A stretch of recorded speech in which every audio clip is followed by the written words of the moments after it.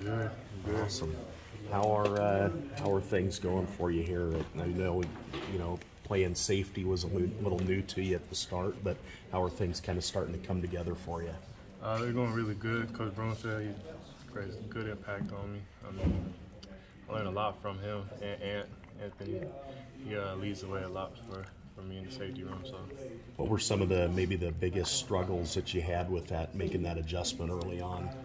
honestly, it's like technique, just a little technique. I ain't never really played the position safety coming here, but reps over time allowed me to perfect my craft. So. You mentioned Anthony Johnson's helping you out. He's new to safety too. You guys kind of learning that together then?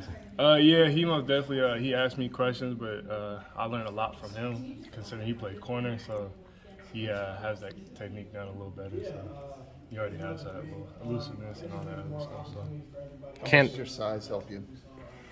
a lot. I'm rangy, lengthy, so it helps a lot.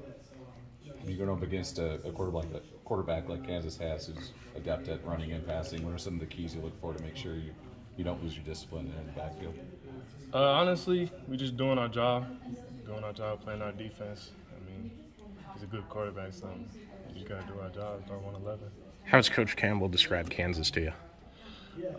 Really good offense, really good team.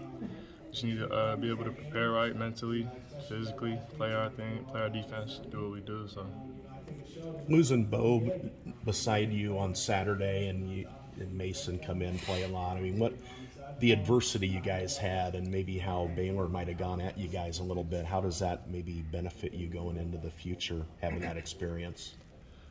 honestly, just shows everybody else that we got a lot of depth in our room. Everyone can play, so ain't much to it.